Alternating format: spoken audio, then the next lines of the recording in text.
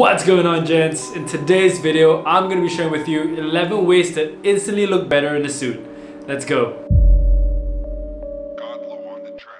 Tip number 1, fit is king. I can't emphasize this enough. A well-fitted suit is going to be more comfortable, it's going to make you stand out from the rest, and it also improves your posture, so nail the fit.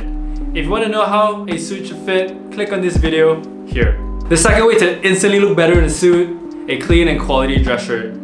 Remember guys, the chain is only as strong as its weakest link. Wearing your stained and overworn dress shirt is only going to instantly make you look second class. So don't cut corners with your dress shirts. Number 3, don't skimp on leather shoes. This speaks for itself.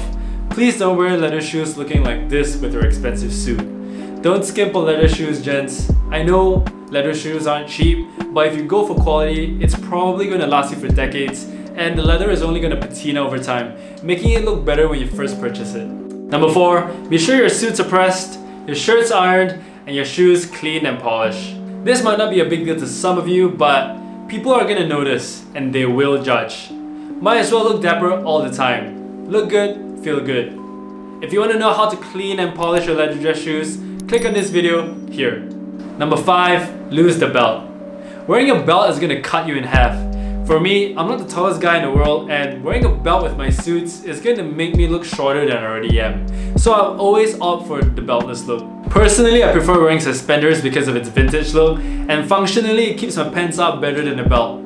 And when you take off your suit, you're going to look dapper as hell, in my opinion. But please, don't wear those cheap ass clip-ons. Number 6, accessorize in moderation. Certain accessories such as the pocket square should be worn every time you wear a suit, in my opinion. But that shouldn't stop you there. Take this opportunity to truly express yourselves with accessories. There are so many accessories that complement the suit. There's the wristwatch, the pocket square, cufflinks, a boutonniere, a tie bar, rings, a collar bar, and if you really want to get fancy, you can try wearing the pocket watch. Adding a couple of accessories are a subtle but fancy way to instantly up your suit game.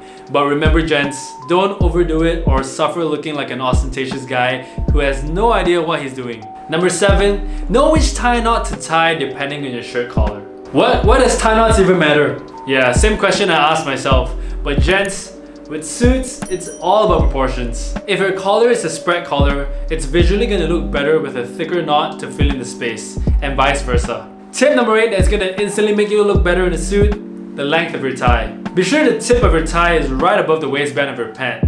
Like I said, it's all about proportions. Tip number 9, match the width of your tie with the width of your lapel. Same story. Try matching the width of your tie to the width of your lapel.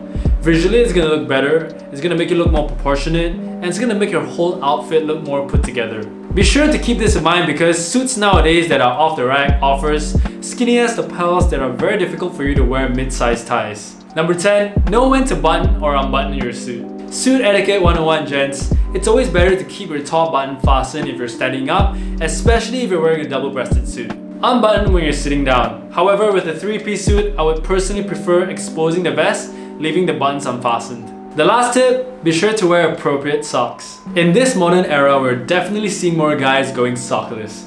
Nothing wrong with it, but in my opinion, it really depends on the dress code, the setting, and the shoes you're wearing.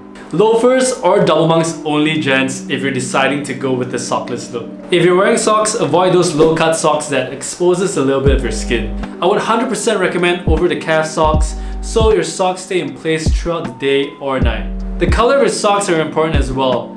Avoid whites because it's too harsh of a contrast, and avoid bright novelty patterns because that's gonna make you look like a clown. If you're unsure, match the color of your socks to as close to your suit as possible.